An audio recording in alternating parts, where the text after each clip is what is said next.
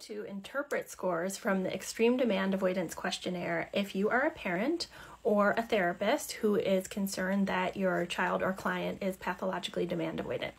Okay, so remember, this isn't a diagnostic tool, but it's often used as a way to inform a practitioner or a parent as to whether their child would fit this neurotype.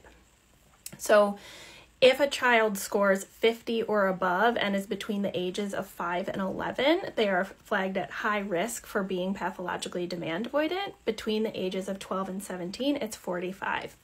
However, as a coach and a practitioner myself, I will tell you that I've worked with dozens of families whose children do not meet 50 and they're over the age of 5, yet they still have clear signs of pathological demand avoidance. So what we want to think about is a distribution and the patterns that I've seen. Okay, so for children who score 60 or above, these are generally the children who are flagged early for autism, meaning 2, 3, 4, or ADHD, and they have been approached using traditional behavioral modification strategies for autism or ADHD, and it has failed miserably.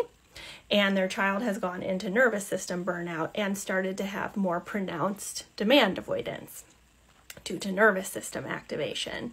And those children are usually not as high masking as the children on the other end of the distribution, and it can be below 50. And these children are often more high masking, two versions of one self, right? They're completely appearing typical, fine, and compliant at school or with a grandparent, and then are a completely different version of themselves at home.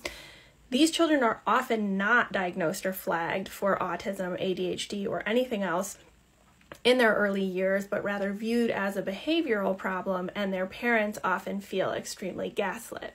So I want to identify these patterns, and then in video 3, I'm going to talk about the pros and cons of using the EDAQ and what we need to improve upon.